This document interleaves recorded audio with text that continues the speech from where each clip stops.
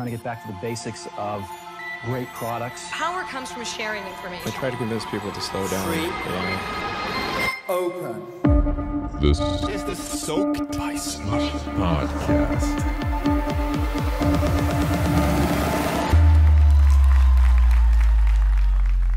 Hello, welcome back to the Soaked by Slush podcast. My name is William von der Palen and next to me is Isak Rautio. Hi, William.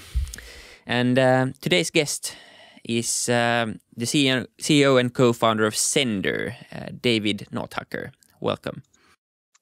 Thank you for having me. Very, very glad you could join the show. You want to start off by telling the listeners who you are? Sure. I'm, as you mentioned, the CEO and founder of Sennder. It's a digital freight forwarder. To my grandmother, I always explain it as an Uber for trucks.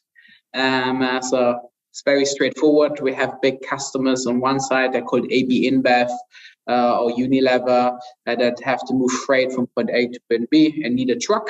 And on the other side, we have small family-owned trucking companies that have no digital processes.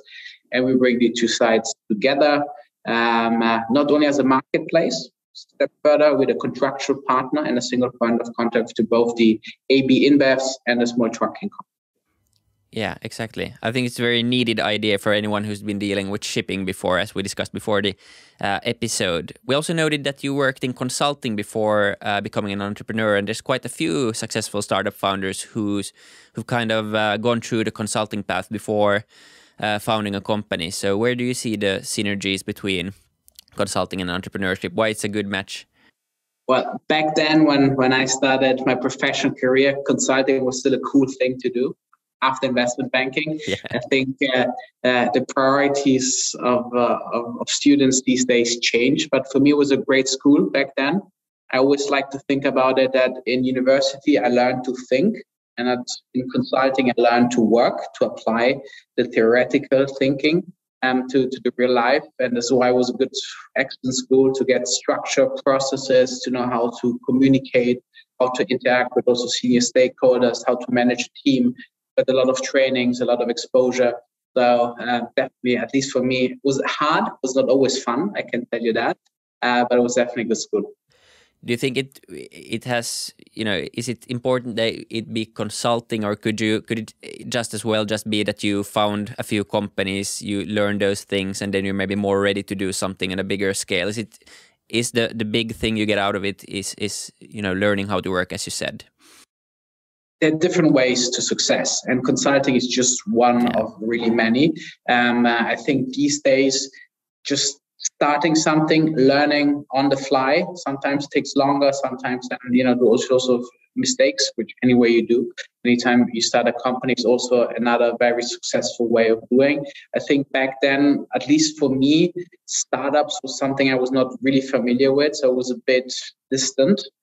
So for me, the more natural and probably also lower risk step was into consulting, and then more by chance that I got to the startup life.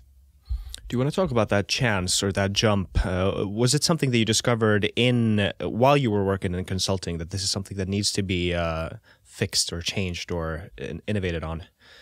It was actually a university project, because after a couple of years of consulting, I went back to university to do an MBA.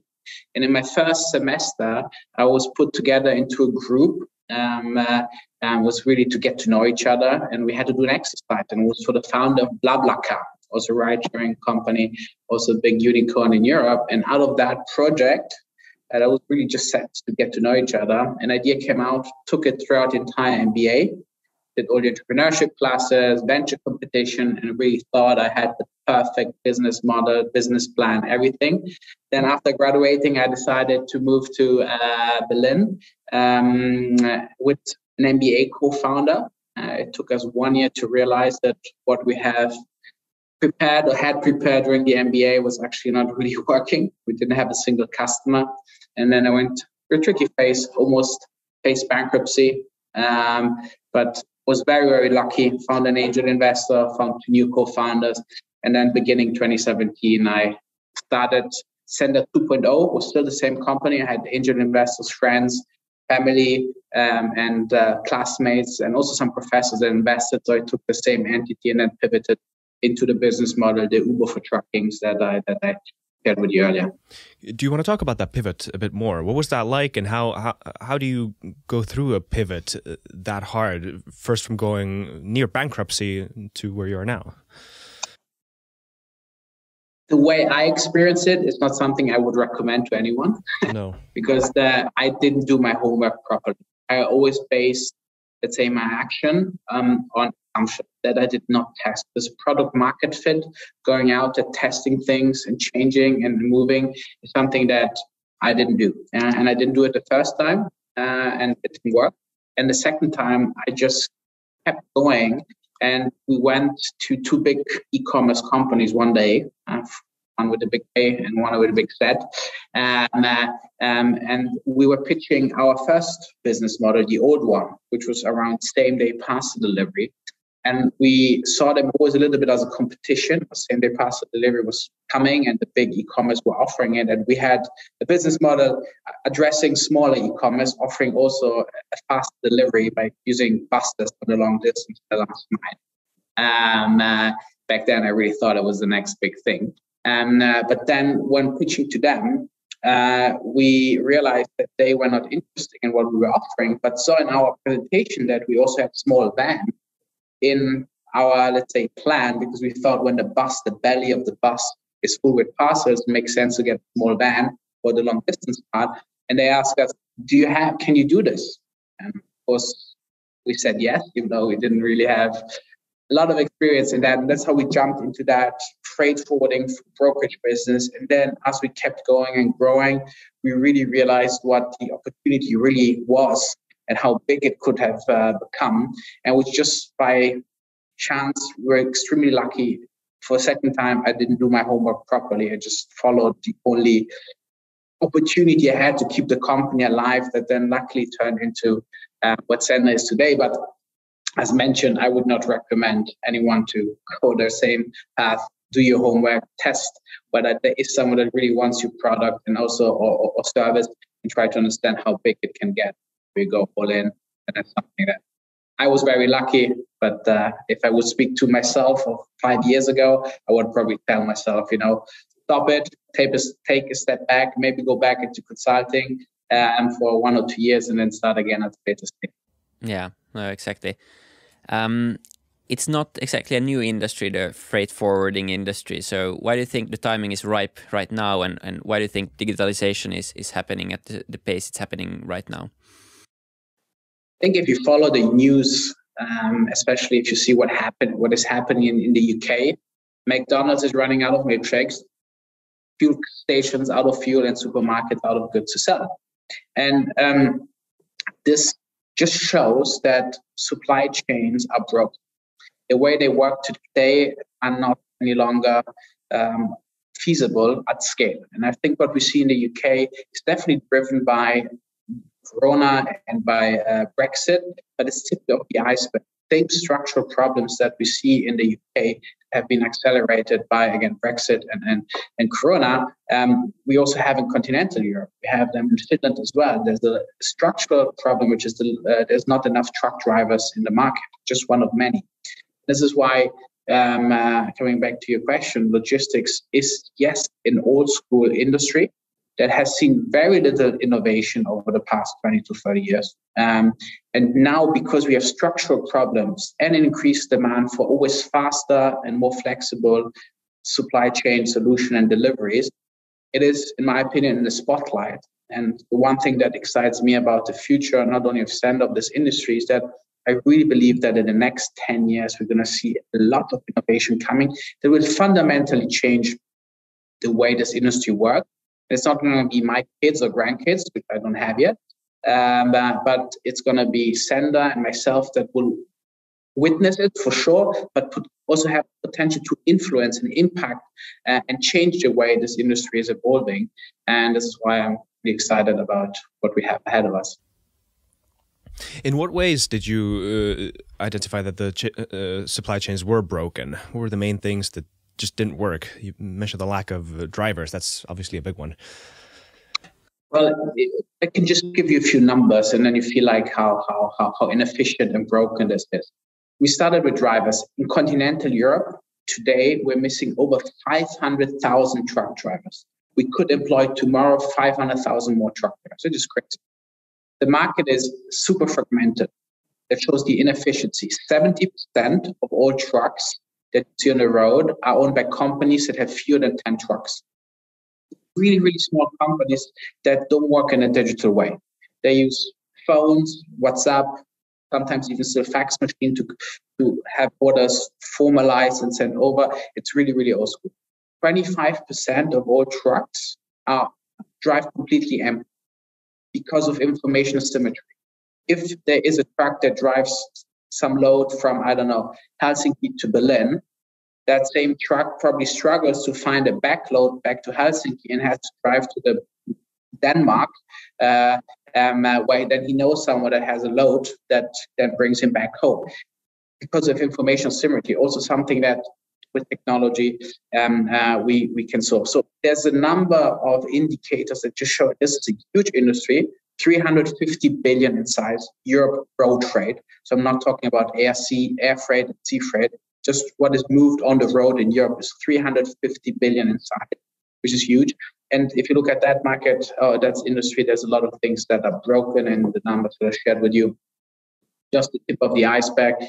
I would not be surprised if maybe also Hesburger is running out of fries, and we don't have any longer French butter in German supermarket. Yeah, it's for sure becoming an increasing problem at the moment.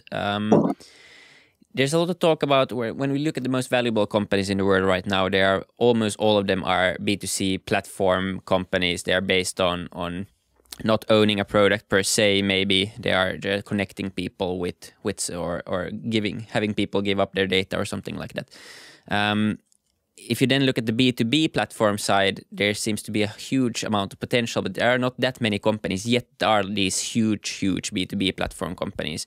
But it seems that would be the next big thing in terms of this business model. So how much you haven't built a B2C platform company, so this is always a hard question, but do you see what is the main difference? Because, just off the top of my head, if you build a B2C platform, you need to sign up individual users quite a lot. If you build a B2B platform, it's more about getting maybe the forwarders to sign up and then having a different kind of customers. So it seems like the sales and user acquisition processes at least are completely different from a B2C platform company. So do you see there's a different way to approach building a company like this?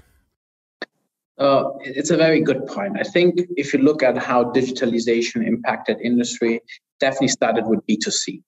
And it always comes in waves. There always, a cohort of companies that are doing exactly the same, and they all come more or less at the same time. A few survive, and then so it started, 15, 20 years ago, and was mostly B2C. Started with e-commerce, and then went to a lot of other space in the B2C segment. I think B2B picked up already 5, maybe already 10 years ago, but it's not as much in the spotlight as B2C, because B2C is something that you see every day as a consumer, and you realize it's out there.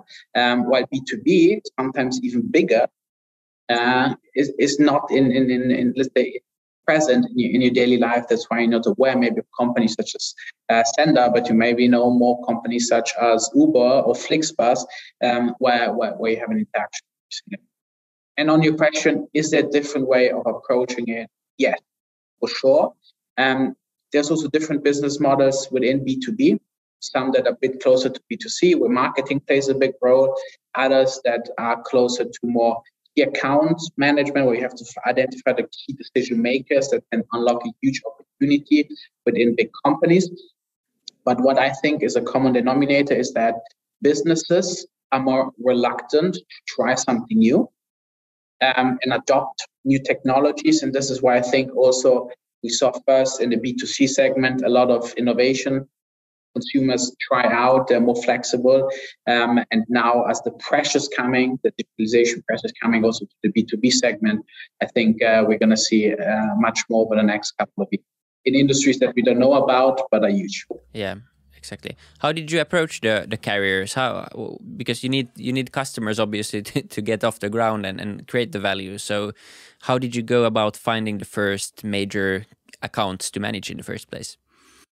So our business model is also backed by a marketplace model. So we had a couple of big e-commerce that gave us an opportunity, extremely lucky. So we had constant volume coming in and could build a carrier base that we then could use to approach other customers and then, build up our marketplace model in the background. But I mentioned earlier, trucking companies, truck drivers, carriers is something that we're struggling to find.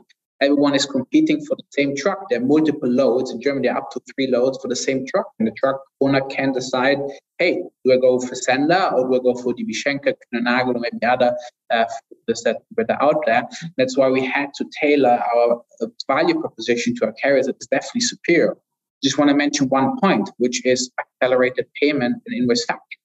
We pay our invoices to carriers within 3 days from the load being executed. This is so powerful that we started offering now also invoice factoring solutions where the small carriers can upload invoices that they send to our competitors, to third parties, and also get the money within 3 days instead of waiting 45 to 60 days, which is the industry average.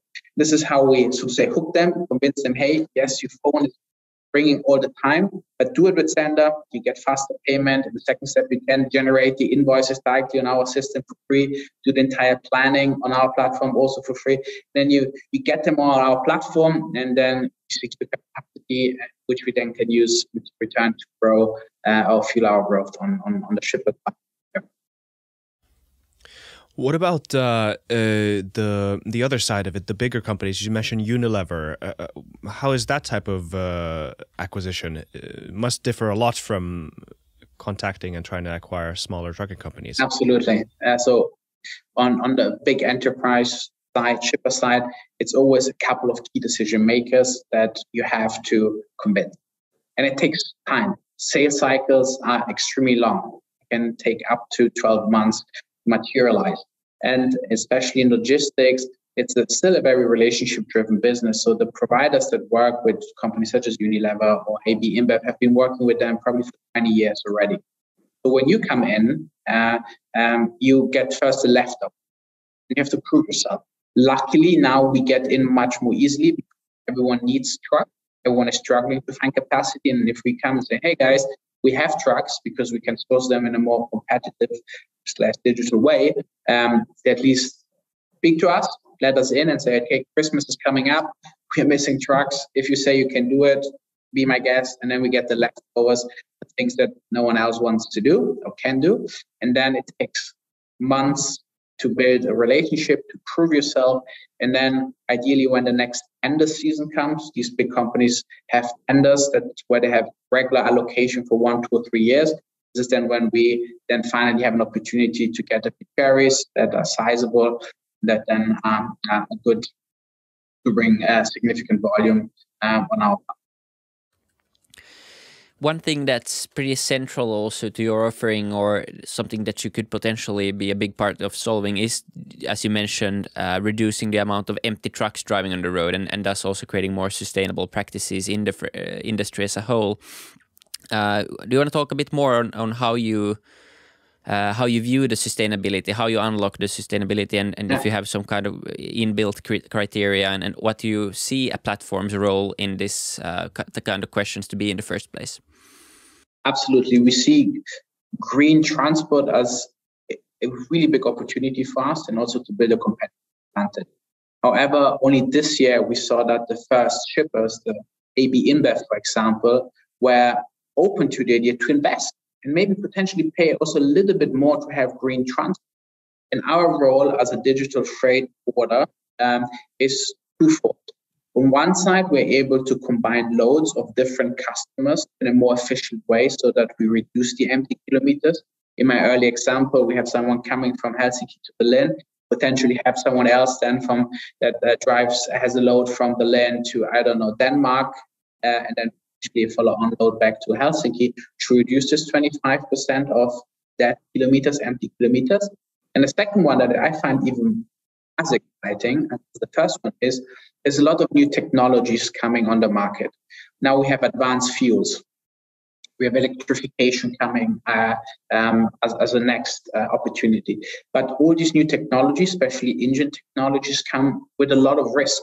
If I have 10 trucks and I have to buy an electrical truck that costs 50% more, but I don't know what my operating costs are, what the residual cost value is, and how much business I get, I'm going to stay away from that. But with Sennder, we can de-risk that. We can give certain guarantees. We can help financially upfront to say, hey, 50% more, we, as they put it on the table, and you pay us back by driving for us 20% of the time, and so or 50% if you like to, so you reduce the risk for you to try to adopt these new technologies. So our role is not only about being more efficient and combining loads to reduce that meters, but also to be the enabler to adopt new technologies. Electrical trucks is the next big thing. Today we are with advanced fuels. For example, we have a fuel type that we use that's called HVO, which put very simply is frying oil from McDonald's that has a second life, and that can be used as a fuel, and that reduces CO2 emissions by up to 80%. And this is what we're doing today, but also here it's a de-risking and tech adoption, let's say, a factor that we bring to the carriers. And this will become even more important as first electrical trucks are going to go on the road. Actually, next week, we're going to have our first electrical transport going on the road. So quite excited. Very cool. Yeah, it seems there's a lot of innovation happening also. I saw the Swedish firm now that sold some big contract to the States where they have unmanned trucks coming. So I was going to ask. Yeah, what seemed like to be, it seemed like that was quite far, or it seems like that's not going to happen for a few years, but maybe it's happening now, like pretty quickly at least. According to this example, so it's very interesting to see how that's going to change. Yeah, how do you think about that? Yeah. This is one of the things that excites me the most. I'm very glad you asked the question. So, in my opinion, I think that in the next 7 to 10 years, we're going to see the first autonomous trucks.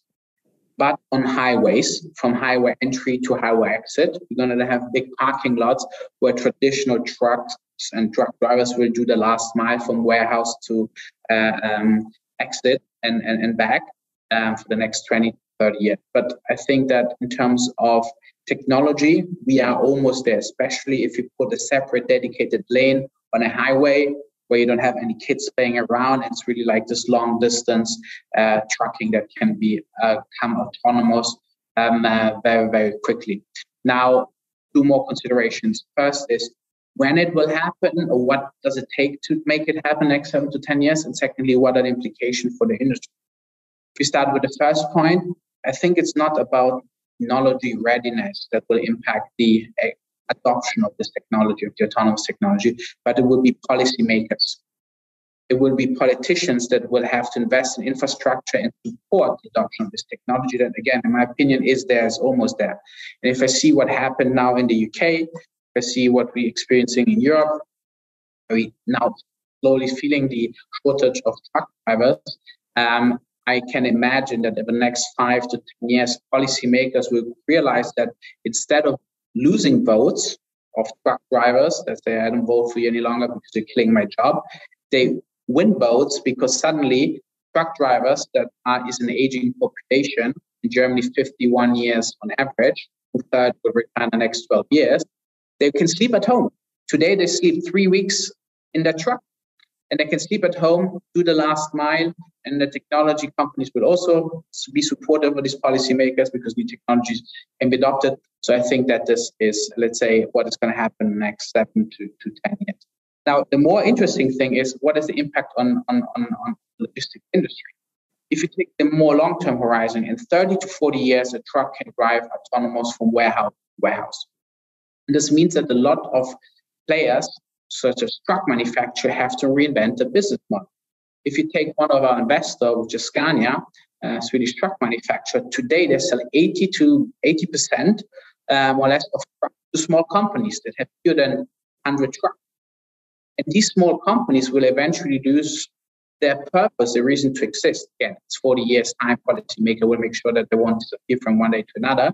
They will do special transports and a lot of other things in the meantime. But they lose the reason to exist because they won't be able to buy a truck. An autonomous truck will not be owned by a small company. If something happens, definitely not a company that is responsible for that. They don't have to hire and manage a driver. It's autonomous. And they won't be able to optimize costs because they won't be able to change the oil at the neighbor shop. Instead, it's a high-tech machine, it's an electrical machine most likely. So they will be phasing out eventually, 30, 40 years from now. And that's why players such as Scania are not going to be selling their trucks to the customer base they have today. They have to reinvent the business model. The customers they're serving today won't be there in 40 years from today. And this is why I think there's not only 70 or 80% of the market, of this 350 billion market, that will be taken on by someone else, again, step by step, but also the big players have to reinvent their business model. Will it be just asset manufacturer? Will they put autonomous technology on it? Will they sell it as a service, €1 per kilometer to Sennder? Or will they become a logistic provider? I think no one has answered these questions, but these technology, autonomous and a few others as well, will push a fundamental transformation into this industry. And as mentioned earlier, we at Sennder are preparing to be in pole position to make the best out of this transition. I'm also really worried what's going to happen to country music. No one's going to want to listen to songs about truckers who get to sleep at home and only drive the last mile. They'll have to reinvent country music as well. Yeah. But then again, I don't care about country music that much at all. So maybe that's a better future anyway. Maybe, yeah. Hey, let's talk a bit about acquisitions and also, growing through acquisitions. Sökt by Slush did a survey together with Axel, and in that survey, it seemed that European founders at least prefer taking their companies public as opposed to maybe selling the companies onwards. But then if you look at the statistics, it's much more likely that you sell your company than you go public with it. Only a handful of companies end up going public. You've basically seen the at least one side of this equation where you've acquired a few businesses yourself. You acquired Uber's Freight European business and Everroad as well. But and I don't know if you can comment this, but if you can comment on this, have you had other companies trying to acquire you during this relatively short path of yours already? Interest has been there. But we did not consider it seriously. For the simple reason is that we're still very bullish. And I realized that what we have with Sennder is, at least for me, a once-in-a-lifetime opportunity. Just after graduating from my MBA, I always thought, if someone comes along, pays the right price, I sell it and then do my next thing. Over the past, especially 2 years, I realized that the likelihood of me building again something like Sennder is almost zero. So I want to enjoy the ride as long as I can. I also know that we can take this company up.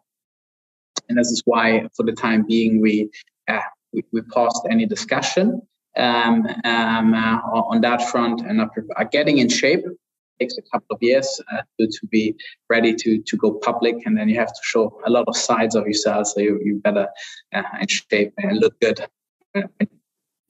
Exactly.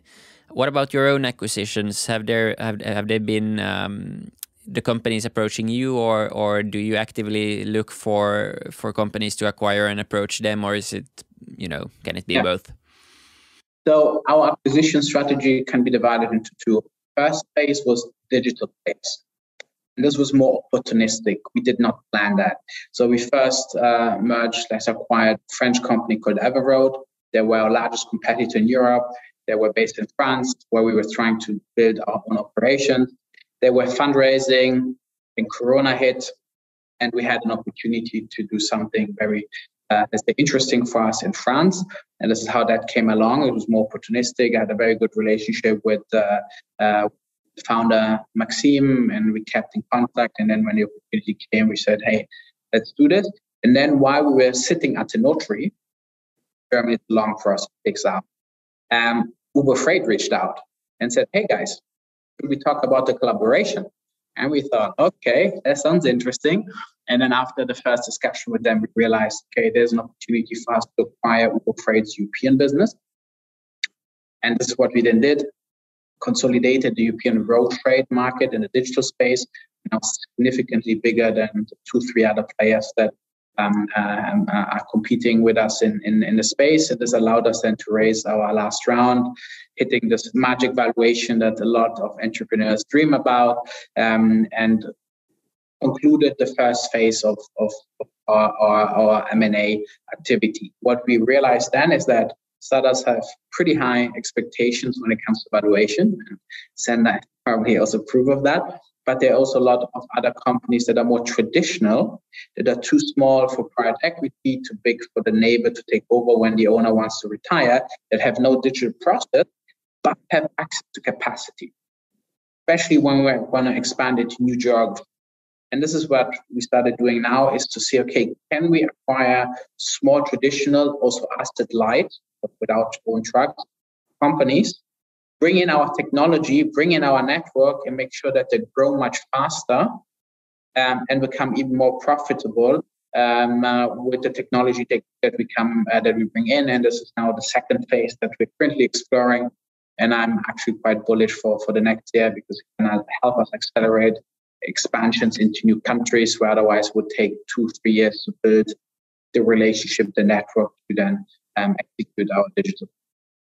How do you go by determining whether or not a company is worth acquiring? I mean, obviously, a competitor sounds like something it makes sense on paper, but then, like, are there any other things? Do you look at culture? Do you look at all these other things? Or are they just secondary to the bigger picture and just things you make work if you have to?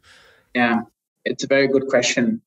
For us, every acquisition was very much around the team. The team is a core part that keep everything together.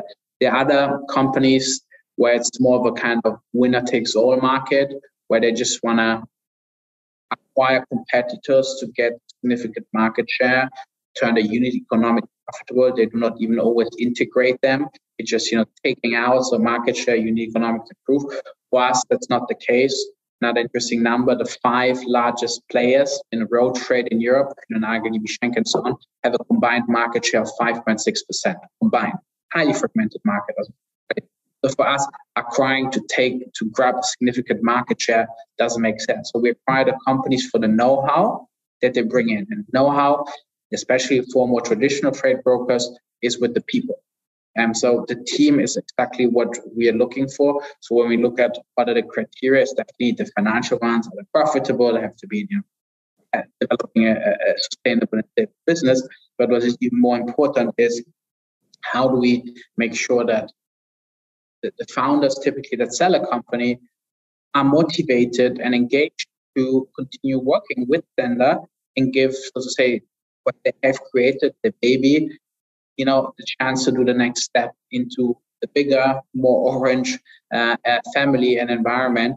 And that's why we spend a lot of time on understanding who are the key leaders, how to incentivize them, how to bring them closer, how to make sure what they're getting into. And then once we sign, there's a very strong effort from our side on the integration side. We have the onboarding academy where all the employees of the companies that we acquire are invited to run up a meeting to Berlin to get to know us, to meet us.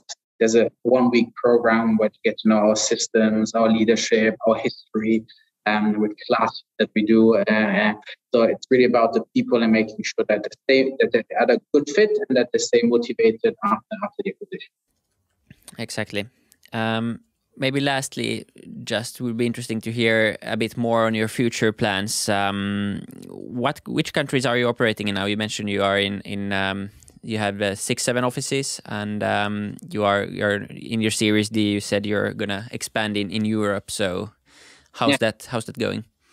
So we are now almost 1,000 people.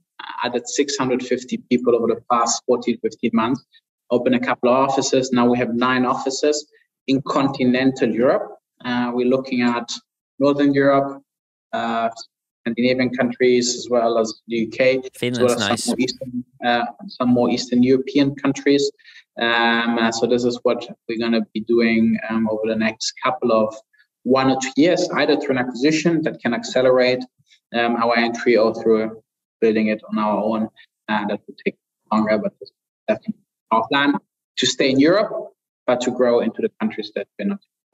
Yeah, and you also said that you want to be physically, present in the markets you operate in. So because all markets are different culturally and also with regulations. So how does that look in practice? Do you apply small teams that go and kind of take care of everything and try to open in the market, or how do you approach that scaling? Yeah, so it's a good question. As mentioned earlier, logistics is still very relationship driven. So to get someone to work with you, either a shipper or a trucking company, a carrier, you need to build a personal relationship. And you have to generate a certain level of trust to convince them to adopt your technology, to do an API integration that costs some money, or to move away from WhatsApp and use our app to communicate with us. And this is why we think, and I think until now it proved to be a correct assumption, need to be on the ground. People need to meet us, touch us. Now, last Christmas I didn't receive, but the Christmas before that, I still got homemade sausages from one of our Polish carriers, because this is the type of relationship they want to build in the first place. So then you need to be there, you need to meet them. It's fine once a year, twice per year, but they need to know you are real, you're there, and then you can build a trust to push back adoption. And this is why having this local presence with different languages, with different cultures, with different regulations, as you correctly pointed out, is extremely important. Right, because I mean, the country music thing that I said earlier is kind of a joke, but it's still a bit old school, isn't it? Like there's that mentality is there. Super old school, yeah. And people are also afraid to adopt technology. Our first assumption was, okay, let's develop an app, a driver app for the truck drivers. And then we have, full visibility on what's going on, what has been loaded, and so on. We realized that truck drivers not always have a smartphone. If they have a smartphone, it's their private smartphone. They don't want to use it for their boss. They're mostly employed in Europe. So we said, okay, let's send them a smartphone with a SIM card and an app installed. Costs us 50 euros if they drive regularly for us. We cover that. But also then realized these guys don't like to do that. For the past 20, 30 years, they didn't, and they can get another job anytime. So also you don't want to put much pressure on owner of the company to make them use the phone. And then if you convince them, they do sometimes some stops where they want to get tracked. So they take out the battery and the SIM card, and then good luck putting everything back together. So also there we had to learn that it's relationship driven to get them use you, and now we on that front are now tracking mostly through an integration directly with the telematics system that is installed in our big truck, so we get rid of that. But it just shows how, let's say, relationship driven this business is. You always have to convince them, get the buy-in, and this is where personal relationship plays a crucial role. Makes total sense and sounds very exciting. So we will hope for future European dominance as well. And it's been very nice to talk to you. Glad you could join the podcast. Thank you very much. Thank you for having me. Thank you. And thank you, viewers and listeners. See you in the next one. Take care. Bye-bye. Stay safe. Bye-bye.